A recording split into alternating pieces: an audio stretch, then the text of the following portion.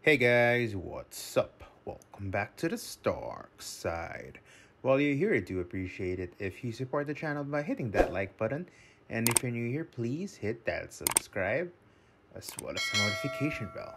So today we'll be talking about the NECA Teenage Mutant Ninja Turtles 1990s Donatello. We've already reviewed Leonardo, so now let's take a look at his brother Donnie. So here we have Donatello in this cool windowed packaging for NECA TMNT. At the front here we get the logo for the 1990 movie as well as the four turtles peeking out from a manhole. That's awesome. At the top here we get another movie logo. At the side we get some nice images of Donnie. And at the other side we get this full body image of Donatello. And at the back we get a brief write-up about the 1990 movie, so if you want to read that you can pause the video. And we get the rest of the turtles here at the bottom. Alright, let's get Donatello out of the packaging.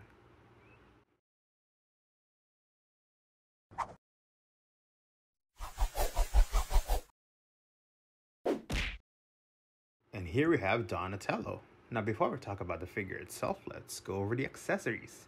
So Donatello comes with a decent amount of accessories, so he gets one pair of weapon holding hands, one pair of pointy finger hands, two bandana pieces, a pizza slice, and of course his signature bow staff. And looking at these weapon holding hands, so these look really good. So I believe these are the same exact hands like we get from Leo. So like with my review of Leo, I'm really loving the green that we get here. And all these sculpted details like the fingernails here and the texturing. So yeah, the skin here looks very authentic. The same for his pointy finger hands, so these look really great. And I think all these alternate hands are actually interchangeable amongst these turtle figures. So that's a really nice feature to have. So it gives you more display options with these figures. So these open palm hands from Leo can actually fit on Donnie here. So that's really nice. Next we have these two bandana pieces that go to the peg hole at the back of his head. And these look really good. I like the purple that we get here and all the sculpted wrinkling here as well. So yeah, no complaints here. Next, we got the same pizza slice we got before with Leo, so the sculpt and paint apps and everything here are the same as you can see. Personally, I have no issues with them using the exact same piece with this pizza accessory. So yeah, we get a lot of sculpted details here. We get some olives, some bell pepper. So yeah, this looks really great. And lastly, we get his signature bow staff here, which looks really good. Not much to say about this piece though, except for these ropes wrapped around the center of the staff, which is sculpted nicely, and the material here feels pliable, so there is a risk of getting it warped or worse, broken. So yeah, just be careful with that. So just a brief bio about Donatello. So Donnie here is the brains of the Teenage Mutant Ninja Turtles. He wears a purple bandana and his weapon is his bow staff, which was given to him to help him think outside the box in combat. And looking at the figure itself, starting with the head sculpt, I think this looks fantastic. I think it really looks like Donnie from the 1990 movie. And I'm loving the facial expression that NECA did for Donnie here. Like his sizing up his enemy or something. He looks really smug too, I think. So yeah, this looks really great. I'm really loving the green that we get here with these turtle figures from NECA. And all these green spots here. With great details there.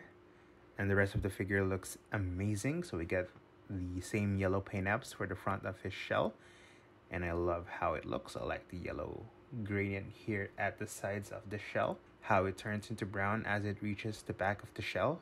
And looking at the back itself, so the details on the shell here are done really well. I like the sculpted spirally patterns here. Comparing it with Leo, so it's not the exact same sculpt here, at least for the shells, so that means it's not reused, I guess. And here we have the container for his bow staff, and this is probably my only major gripe about this figure. So they used these small ribbons here where you can slot the staff through them, but the problem with these is that they have a big tendency to unravel themselves, and there's that risk of accidentally losing or dropping the staff when that happens. Personally, I think they could have come up with something better to hold the staff, you know? So yeah, the ribbons here are a big disappointment for me. They're also hard to tie up again when they unravel since they're very, very small. Anyway, the arms look great. We get some sculpted muscles here, and we get the same separate elbow pads and wristbands here like with Leo. Really great. Actually, I think the arms themselves are also reused. So comparing these with Leo's, so we get the same sculpted details like the veins here. So yep, confirmed reused. And honestly, I think we'll get a lot of reuse with the other turtle figures too, but I still wanted to separate reviews of them. And moving on, the legs and feet look awesome too. Like the arms, these pieces have been reused, but still, these look great. We get a lot of sculpted details and the same green paint apps here. So yeah, these look amazing. So overall, I think the sculpt and paint apps on this figure look fantastic.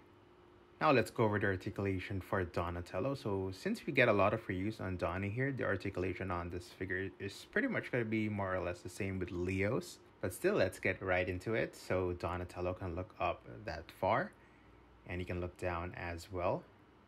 His head does rotate, and we get some nice neck pivot as well. His arms move up that far, so it's less than 90 degrees, and he can move them down all the way. His shoulders do rotate 360. We don't get any bicep swivel, but we do get rotation here on the elbow, which is double jointed. And like with Leo, the elbow pads hinder the articulation here a lot, which is kind of disappointing.